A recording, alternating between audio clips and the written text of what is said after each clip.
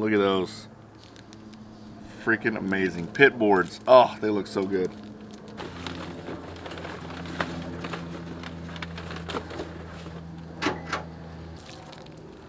Carbon fiber. Huh?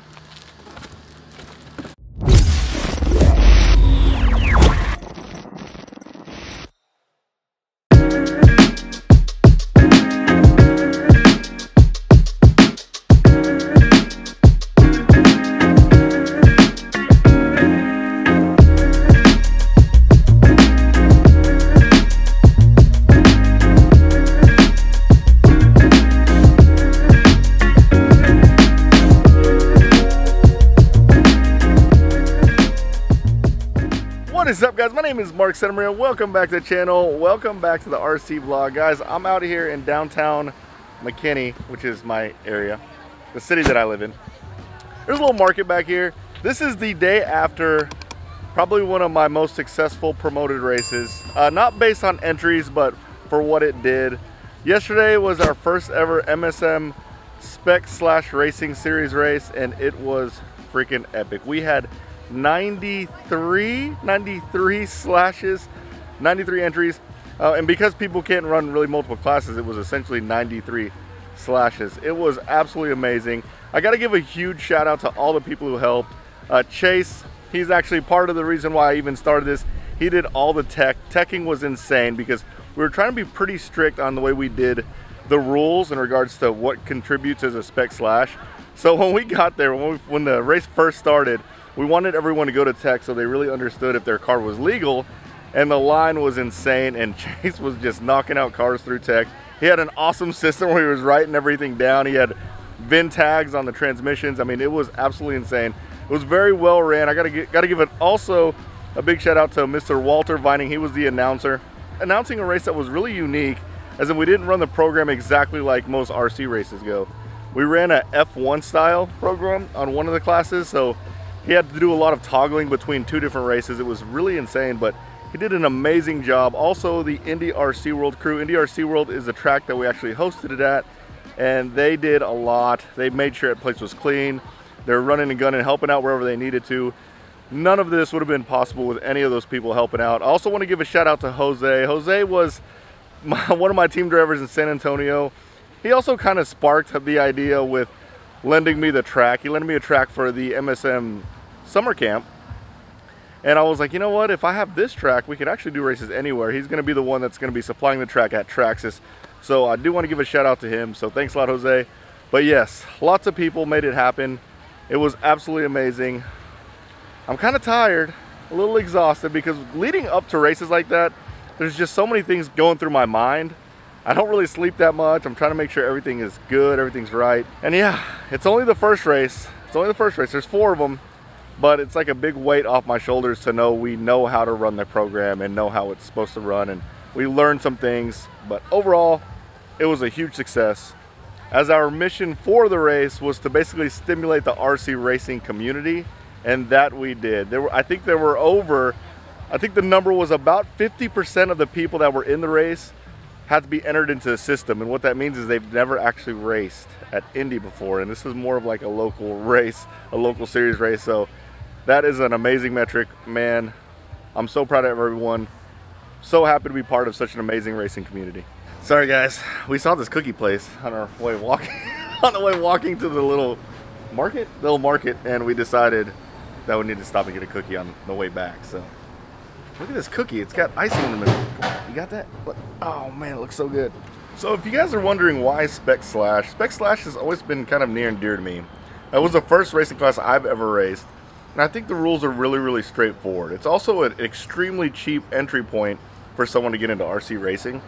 If you do it the way we have, so we have 3 different classes. If you race Spec 3 in my series, you have to run it exactly out of the box. So essentially, you just got to buy the slash, the battery, and a transponder, and it's pretty much the cheapest you can get into racing, which is right around 400 bucks. So that's why Spec Slash. I know you guys probably think it's because, whoa, yeah, they're doing construction stuff. I know you guys probably think it's because I'm a Traxxas fanboy. Not denying that I'm not a Traxxas fanboy, but it is a really cheap entry point for racing. Here's Melissa's studio. If you guys haven't seen that video yet, I'll put a link in the eye above. It's on the other channel, but yes, Melissa is a studio owner. It's beautiful in here. Alright guys, this is going to be just a really quick update video. I got to update you guys on a couple of cars. I also got this package that I'm super excited about opening. I think I know what this is because, well, I'll tell you the story after I show you what it is. Alright, ooh. My god, this thing is heavy. It's got instructions. It says do not cut. Hold on, there's a lot of stuff in here. Got a letter. Man, there's like instructions and details in this thing.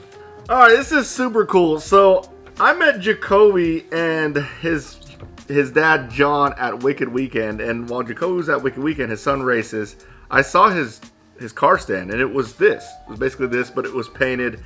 But this thing is super heavy. Like if I had to guess, actually I don't have to guess, I can tell. Never mind, I thought the weight was gonna be here. But if I had to guess, this is probably a good 5 pounds. Like the stand is super heavy, and I always thought it was really cool because I was like, man, that's legit, and it spins and everything. This is the part that I'm supposed to glue on top. But I commented on his stand, and he wanted to say thank you for letting them pit with us. They pitted with us at Wicked Weekend, and they appreciate all the help and everything we did for them. So this was like a little appreciation gift. So he is actually making these. He's making these by hand, and he gave me some instructions to put the last like rubber plate on top and then some feet on the bottom. But this thing is freaking awesome, and it rotates, and you can tell like it's welded on there. This thing is legit, but it's a car stand. Thank you so much, John and Jacoby. They gave me a patch because I collect patches, which is freaking awesome. This looks like, if I have to guess, this is like a game worn patch. Very, very cool. But heck yeah, this is freaking awesome. Thank you so much. I am super grateful and humbled by these nice gifts. Thank you. Hope to see you soon. Thanks a lot, John and Jacoby. Alright, so a couple of updates on some cars that I did on a previous vlog. So this guy, the FMS Power Wagon. I love this car, but right after, and I'm talking like right after I got done shooting the video, I put it in my truck. I put it in the back of my truck, the back seat. And when I got home, I opened it, and the car fell out, and it broke. I broke the headlight off. Just basically this little piece right here. I ended up gluing it back on with some CA glue, and then this rear cage broke kind of at these little joints right here, both sides. I glued it back together. It looks like it's holding up just fine.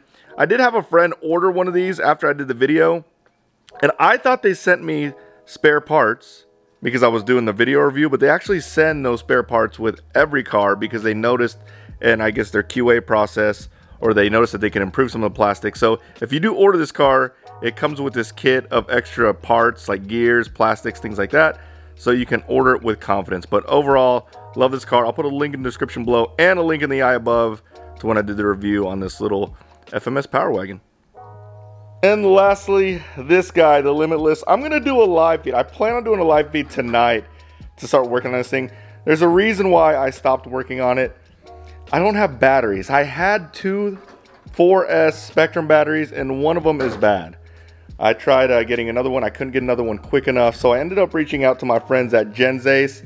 They're sending me some batteries that are supposed to push this car a little bit harder than normal, so I'm pretty excited about that. This build will start up again because of the Slash Series race. I was kind of putting a lot of my focus on that. But now that the first one is out of the way and it's not for another month before the next one, I have some time to give this thing my undivided attention. So this is going to be our focus the next week or so. Oh man, so stoked. And I did decide I am going to rattle can this body. I'm going to do this like kind of like a baby blue, and then I'm going to put my pink MSM stickers on it. I think that will look really, really cool. I had some comments about the electronics I'm using. Like, they sent me these electronics, and they look awesome to me. I am not, by no means am I a speed specialist, but we're going to at least see what these can do. In regards to the servo, I had someone commenting about this servo not being that great. You don't need a lot of torque for a steering servo on a speed car. You're not going to be steering that fast or hard, because whenever it's moving really fast, you should be fine. So this should be fine, and if it isn't, obviously we'll upgrade. But yes, we're rattle canning the body just like the car intended us to. Well, that's a wrap, guys. Along with the Limitless build, I do have a couple more car reviews coming, so make sure you turn on the notification bell and subscribe, because we got a whole bunch of cool things coming. And who knows what comes up before now and then. Well, I hope you liked this video, guys. If you did, smash the like button, subscribe to my channel, turn on the notification bell, and you guys will see me